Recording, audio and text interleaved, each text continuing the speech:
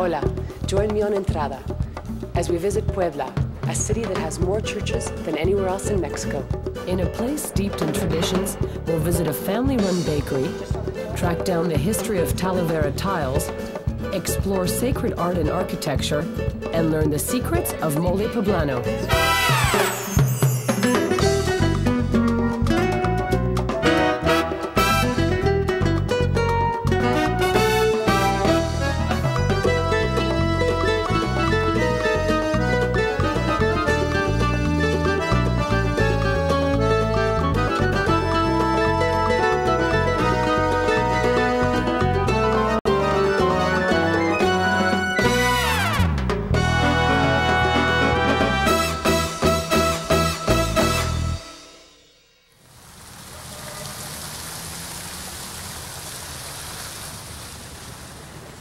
Hola, I'm Roanna, and we're in Puebla, Mexico's Spanish city of tiles and colonial architecture. The state of Puebla is rich and sophisticated in its foods, traditions, and culture. It's also home to over 10,000 churches. Other than onyx and cotton textiles, Puebla is famous for its Talavera pottery and mole poblano. Let's take a look at the map and see where we are.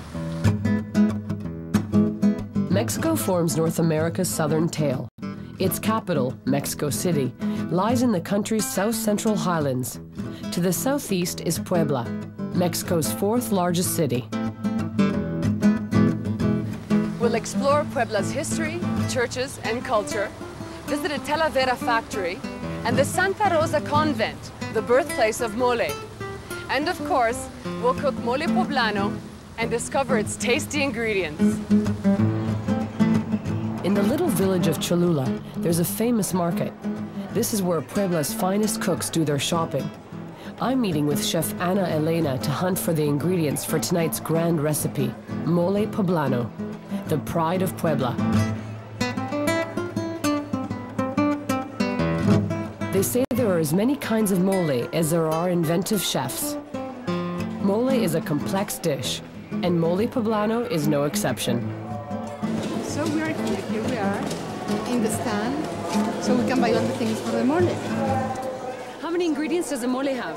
Like 15, 17. 17? Yes. Bueno. Okay. Okay. Let's just start with the peppers. So we need the chile mulato. Chile mulato, that's black, right? That means black. Yes.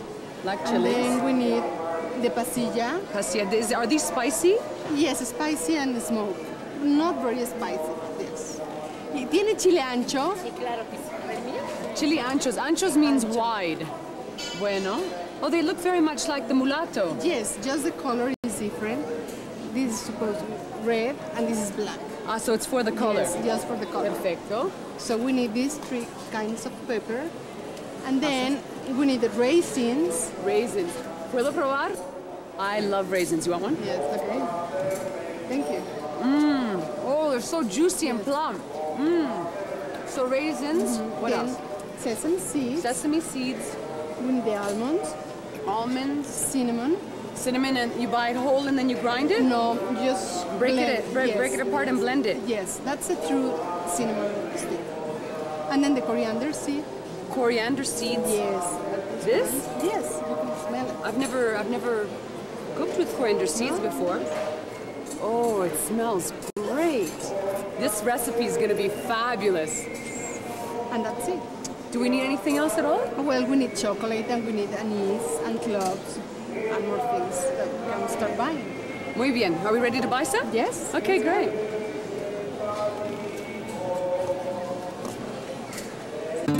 While Ana Elena heads to her kitchen, I'm off to a very special museum at the Santa Rosa convent. My guide, Roberto, walks me through the high-ceilinged, echoing rooms. They're detailed with the gleaming Talavera tiles for which Puebla is famous. And I can't wait to see the kitchen. Roberto, está precioso aquí. This is amazing. This is the kitchen where mole was born. Many years ago, Sister Andrea was asked to make a special dish for the Viceroy of Spain. She spent weeks in her kitchen, finding the most exquisite and tasty ingredients, grinding them all together, and hence the mole was born. Está increíble. What an incredible story. The Viceroy loved the dish so much that he made a gift of these incredibly beautiful hand-decorated kitchen tiles. Or so the story goes. The fact is, there are a lot of stories about the birth of mole. Mexico loves its myths as much as it loves its mole.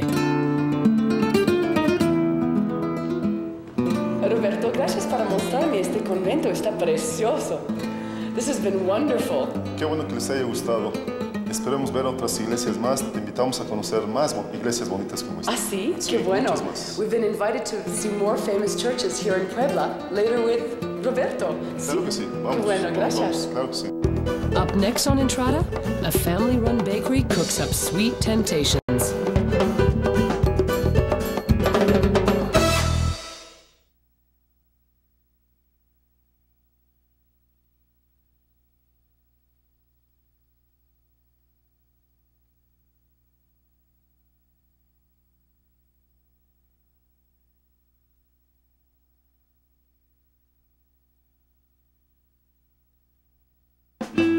No trip to Puebla is complete without a visit to the sweet shop, and that's where I'm headed. Now this looks delicious. I think I'll have to get some of these.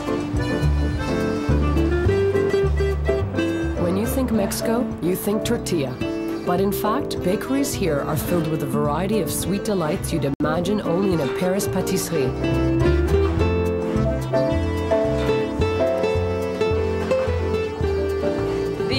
Are mouth-watering. Mexicans come to the bakery up to 3 times a day to make sure they have fresh bread and sweets in their home. I think taking some for tonight's meal is a perfect treat. This traditional family-run bakery is kept busy. Fast hands supply a never-ending demand of sweets of all shapes and sizes.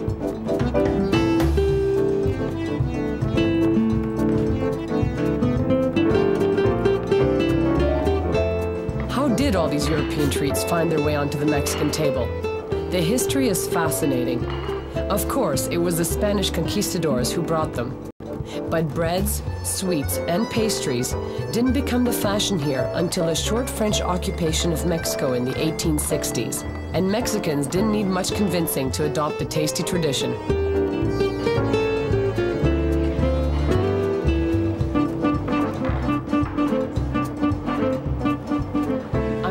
To meet Ana Elena in her beautiful, traditionally Mexican kitchen, where she's prepared the ingredients for the mole poblano. Hola, Ana, ¿cómo estás? Hola, muy bien, ¿tú? The convent was beautiful. Yes. Can you believe the kitchen? It's amazing. Incredible. I know, And look at amazing. this kitchen. Do you like? Yes, it's beautiful. This is authentic. Yes, it Just is. like the sauce that we're making. Right. Mole poblano. Fantastic. I see you've been very busy, yeah? A little. Very.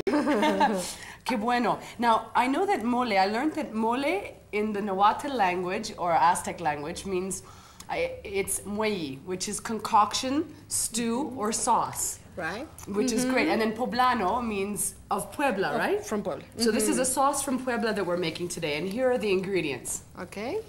First, the chiles. We have the pasilla. Then we have the mulato, the ancho, the seeds. There are the seeds from the chile, the sesame seeds, the coriander seeds, the cinnamon stick, the anise, and the cloves. Then we have the raisins, the almonds, the plantain, and the bread. And then the tomatoes, the garlic, sugar, and chocolate.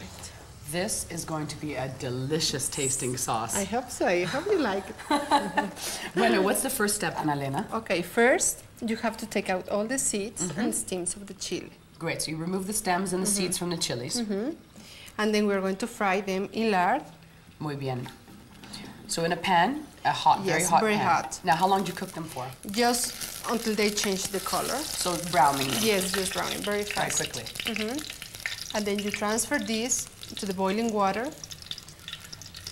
And you have To soften them? Yes, to soften, so it's going to be easy to blend them. Muy bien. And you're also going to use the water that you Yes. boil them in? Yes, because you're going to use this to blend all the cheese. Muy bien, just like sun-dried tomatoes. Oh, this is going to be great. So the next step is to toast the seeds? Yes, you have to toast Muy them. bien, I'll pass them to you. Yes, these are the seeds from the chiles that we took out. Now, next you want the sesame seeds? Yes, the sesame seeds. And I believe next is the spices. All the spices. Now you don't use lard or any water? No, or anything? nothing. Why? Because you're going just to toast. Now how long does this toast for? Just until the sesame seeds start to pop. Oh, you can actually hear Yes, it. Oh, you can that's start, great. Yes. Okay, it's ready now. Oh, that's great. It sounds super. Like Yes, popcorn. Right. Why not? Now you pour the seeds and spices into a bowl now that they've been toasted. So you're going to cool them a little. Bueno, to cool. What's the next step? Then we're going to put the tomatoes Okay, so we have tomatoes and the garlic. Now, and the garlic. you don't need to peel the garlic? No, because actually I want them to cook. So if I peel it now, it's going to be brown. Oh, so you don't want it to be No. colored, just cooked? Yes, just Muy cooked. bien. And how long does this take to cook? Until they're brown, the skin is brown. Okay, they're ready. Ah, see, they look ready. Yes. Perfect. So now all we have to do is put them in another Yes, bowl. put in the bowl.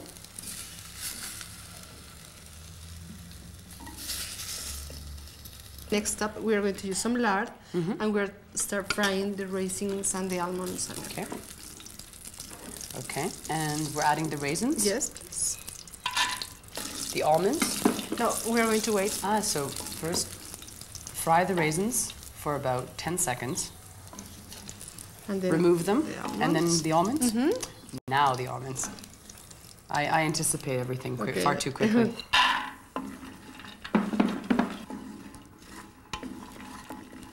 So the plantain goes in next. Yeah, I see you sliced it in the middle. Yes, I slice in the middle. So you have three slices. And that was about a half plantain that you used in this case. And how long does this cook for? It's just until they are a little brown Now the bread is added to toast. to toast it. So everything's been toasted and roasted. And what's the next step, Ana Elena? Okay, we need to let them cool, and then we're going to blend them. Oh, perfect. And while these are cooling, I'm going to take advantage of the time and go to the Talavera factory. Great. And see how it's all done. Okay, enjoy it. Gracias, ¿ah? You're welcome. Nos vemos pronto. Okay. Ciao.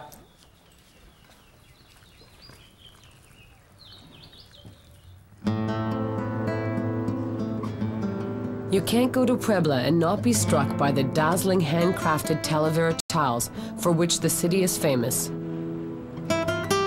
Homes, churches, patios, and fountains all over the state sparkle and gleam in the bright Mexican sun. In fact, Puebla was the first city in New Spain to make these tiles back in the 16th century.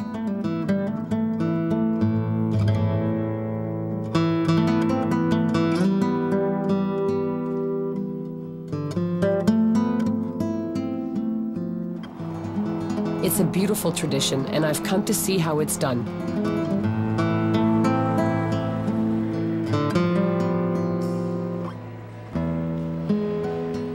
Hello, how are you? Fine, thanks, God.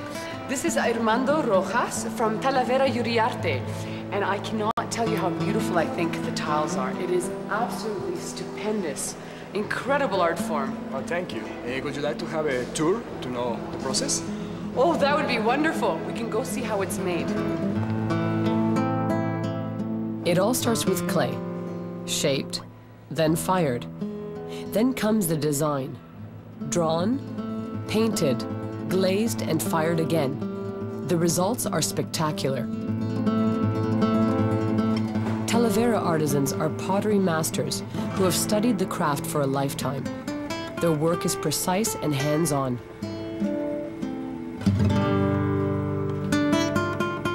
Each piece is hand-turned and individually molded. After drying for 8 to 12 weeks, the first firing heats the clay to an incredible 1,500 degrees. The secret is this extra coat of glaze, which gives them their brilliant shine and unique texture.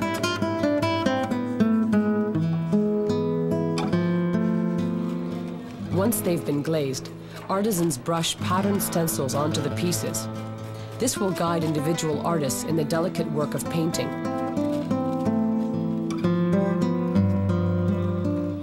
The task requires a fine eye, an innovative palette, and a steady hand.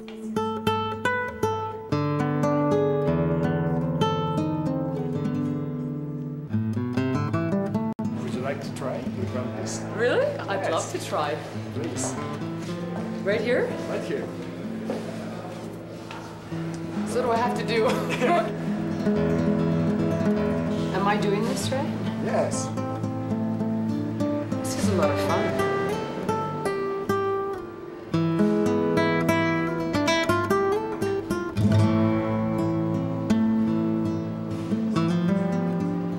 Talavera. The colors are vibrant. The details are delicate. They are truly the personal expressions of the individual artists. If only this one was mine. Up next on Entrada, Puebla's Sacred Glories.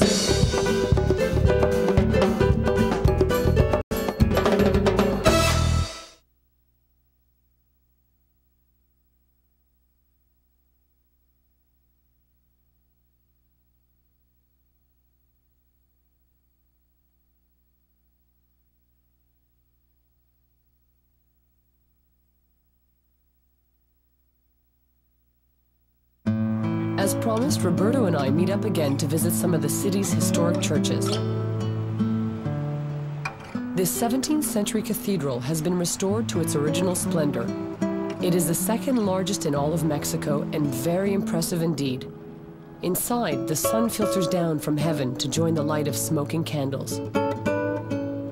Especialmente vemos las bóvedas, cúpulas, las naves en sí, decoradas con cuadros. Shadows dance across the faces of saints. Gold leaf gleams. It's truly an overwhelming sight.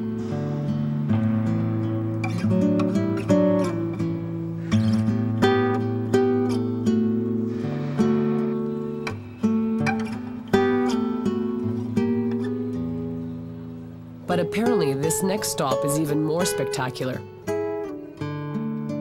Its walls are covered with tile, layered with gold leaf, and crammed with sculptured figures.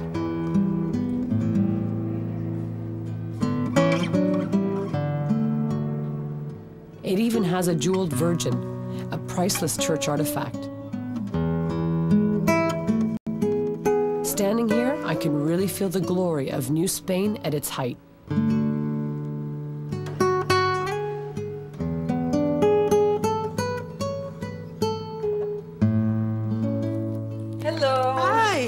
Look what I brought for you. Wow, thank you. Even though I got to paint, I didn't do this one. Okay. It was beautiful. Yes, I know it's beautiful. Oh, it's fantastic. I see you've been busy again. Yes, a little. Muy bien. What are we doing now? Well, here are the chiles with the liquid. I'm going to blend. In the old times, we used to use this. Wow, look at the that. metate. Now that's a rolling pin. So that's metate and this is molcajete? Molcajete, yes. And you used to grind everything in this and yes, on that. Right. But you don't do that anymore. No, sometimes I use the molcajete, but not the metate. That's great. Yes. So now we're going to use the blender. Sounds good to me. Okay. So don't worry, you can make this traditional sauce by using a blender. Right. Okay. Place the mixture into a sizzling pot and stir occasionally. Bueno, the next step is to add the other 3 ingredients. Yes. And you're adding some chicken stock here? Yes. Okay, that's good. Now the almonds? Yes, please. The tomatoes and garlic? And you've already peeled the garlic, I see? Yes. Busy, busy you have been. That's great. And the raisins and the plantains. the raisins, the plantain, and the bread. So we'll use the bread to scoop into the blender. Perfect. The lid goes on. Okay. Et voilà.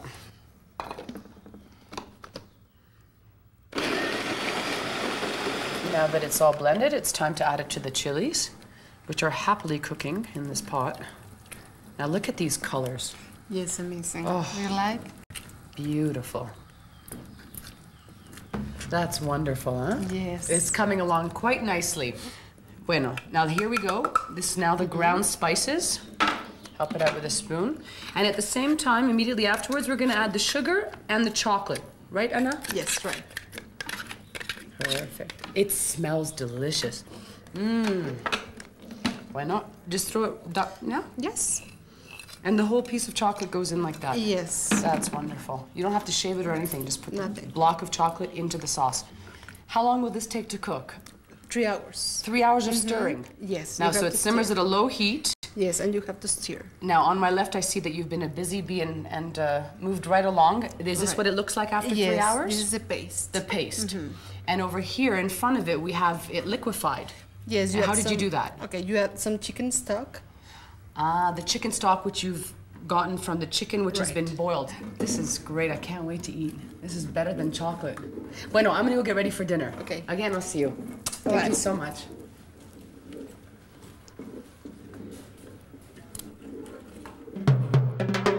Up next on Entrada, a tequila toast to Puebla's bounty.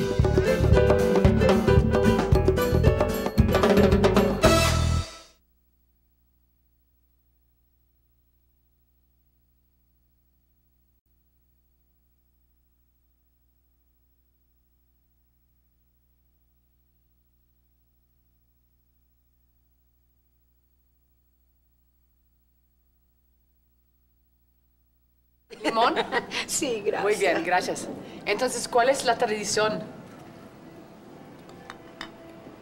La tradición es que antes de comer el mole, Before we eat the mole, tienes que echarte un trago de tequila con un poco de limón y sal, ¿ah, sí? porque si no, la grasa del mole se te sube. Here's another chef's tip. Drink a little bit of tequila before you're about to eat the mole. Otherwise, the fat from the mole sauce will stay in your throat. Se te sube al cuello. Bueno, this way you just digest it. This looks delicious. Here are the recipes. Salud. Salud, qué rico mole. Salud, salud. For Ana Elena's traditional mole poblano, first remove the seeds and stems from the chilies. Brown them in lard and soften in boiling water. Toast the seeds and spices. Brown the unpeeled garlic and tomatoes. In lard, fry raisins for about 10 seconds. Then toast almonds, brown sliced plantain, and toasted bread. Let ingredients cool. Next, blend the chilies. Place the mixture into a sizzling pot, stirring frequently. To chicken stock, add almonds, tomatoes, peeled garlic, raisins, plantain, and bread. Replace the lid. Blend the two mixtures. Add ground spices, sugar, and chocolate. Simmer on low heat for 3 hours, stirring occasionally. Add chicken stock to thin the paste, and serve over chicken, beef, or pork with soft corn tortillas. Casi 2 cucharas de tortilla. Take the tortilla. Entonces toma un pedazo. Un pedazo, se a dobla piece. acá. All right. Oh, Hace esto. oh like a little Después spoon. haces esto y come. Oh, that is good. I see. Así se dice Dipping it all. sopeando. Así, así. Cuchara, a ver. Sí, sí, cuchara sí. de tortilla. Helping hand. También así, mira. Mira. Gracias. Salud por el mole. Salud, Ana, qué bueno te quedó.